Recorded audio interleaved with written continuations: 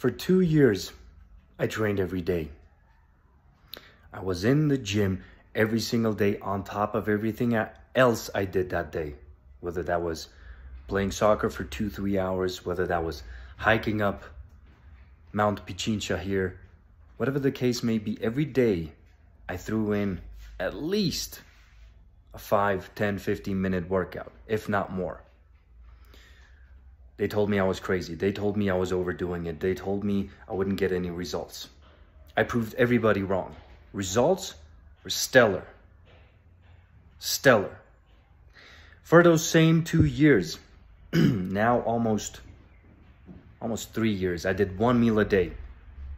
I would do all my work and all my training on an empty stomach and then refuel, refeed at the end of the day when the training and the work was completed. They told me I was out of my mind.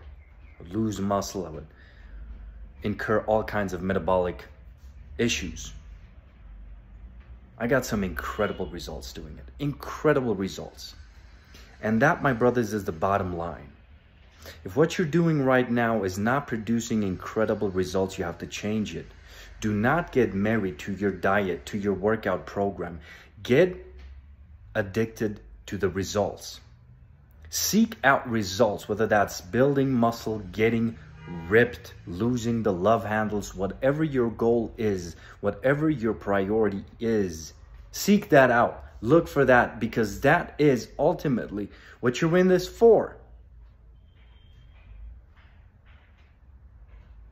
Your training doesn't matter. The nutrition, the diet you choose to follow doesn't matter.